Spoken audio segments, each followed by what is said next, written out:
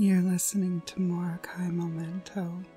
Delve deep into your imagination and experience a fantastical and enchanting journey. If you're willing and able, please support me on Patreon and with super thanks. Now, let's awaken your most passionate desires. One of the amazing things about hypnosis is that you can experience things that you couldn't experience in real life. Well, at least without severe physical damage. For example, let's think about the medieval torture device, the scavenger's daughter.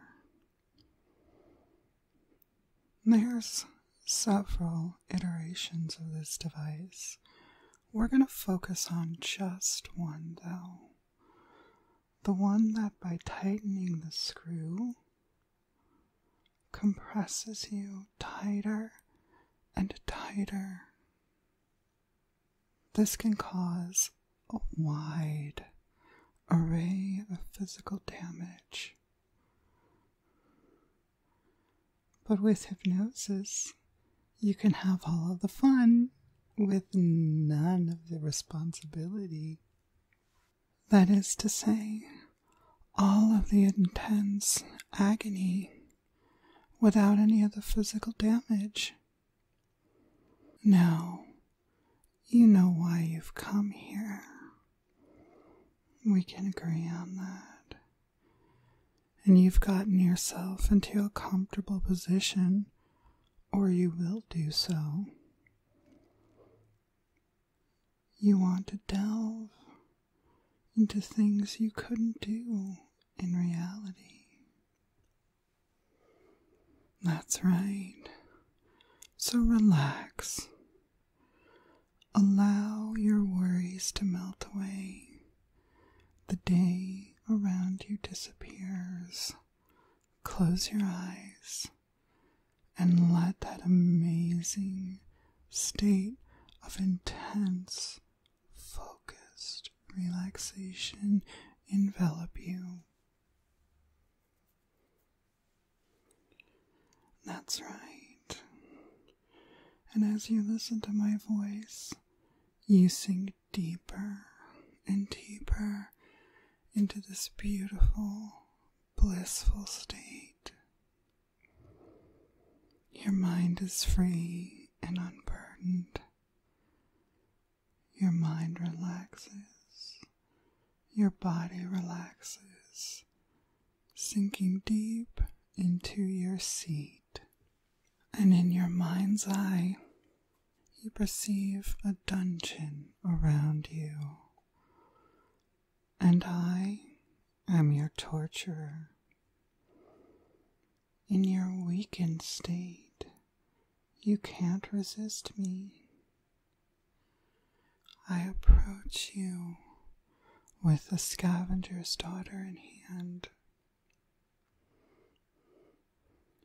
I smile sweetly at you. I'm not torturing you for information. I'm torturing you for my personal pleasure. I begin by fitting the scavenger's daughter around your head. In many images, it goes around the neck, but we're putting it around your head. You feel the cold metal press against your cheek. Dip under your chin. I slide your arms into the armholes. You fit in perfectly. The straights of the bars run along either side of your ribs. I jam your ankles into the ankle holders at the bottom, and I yank you up into a kneeling position. Your butt on your heels, and the bars running straight up your ribs to the bottom of your neck and around the top of your head. The metal sends cool shivers through your whole body, your naked body, because you know in dungeons like this, you're not wearing anything. This is just like it would have been in medieval times. And you kneel there, looking up at me with pleading eyes, and I don't give a shit about what you're thinking. All I can focus on is what's coming next. The intense pleasure that's going to course through my body when I hear you scream. And of course, while you scream in agony, there's also a thrill of pleasure that suffuses your entire being. You know that you're suffering from my joy, as you should be. I begin to turn the screw, and you feel the compression start.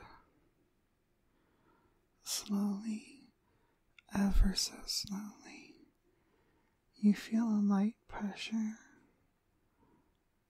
on your cheeks, the sides of your head, your ribs.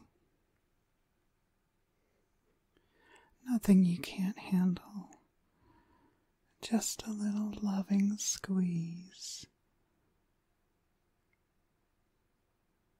from the scavenger's daughter, guided by my hand. I can see the flickers of hope dance in your eyes. You think you'll be able to take it. I assure you, many a person stronger than you has cried, begged, and soiled themselves, pleading for me to stop. So I don't think you can take it, but it's fun to see you try.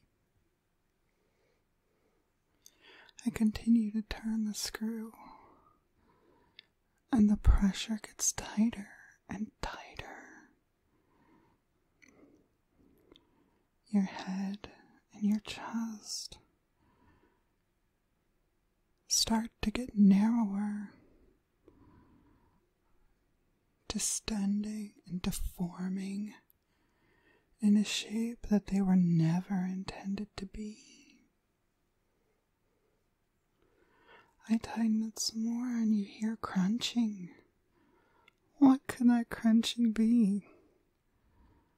The crunching is followed by searing jolts of pain in your head and ribs. Your bones are cracking, and you wonder how much more will I turn it?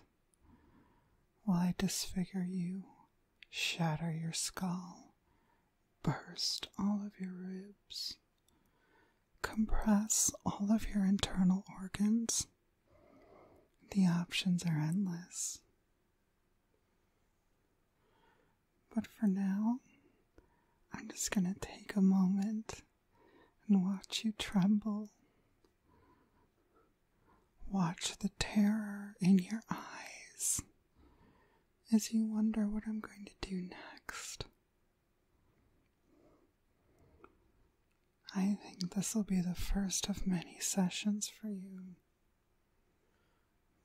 I'm not ready to be done, though.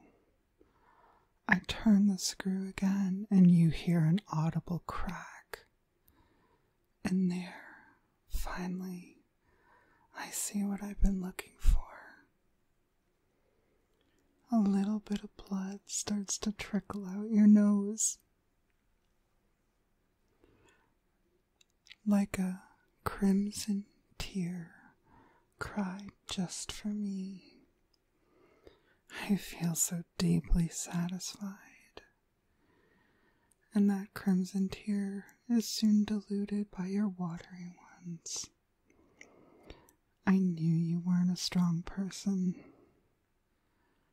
I can break you easily, and I haven't even begun to finish you off. I reach down to the screw, and you start to weep. But I unscrew it, releasing the pressure, allowing you to relax from your torturous compression. And you know, in a few moments' time, you'll be able to get out of the position you're cramped in. I continue to unscrew it, and you fill your lungs with wonderful air. Such joyous air. It's never tasted so sweet. See, I'm teaching you the value of your life, how to treasure the small things. And finally, I remove the device from you. No more cool kiss of the scavenger's daughter. And your mind's eye begins to close. And you rest for a moment, taking stock of your body. And 3, you start to feel how whole and well you are. 2, your eyes open. And 1, welcome back to the waking world. Hi! Did you have a fun little journey? Let's do this again.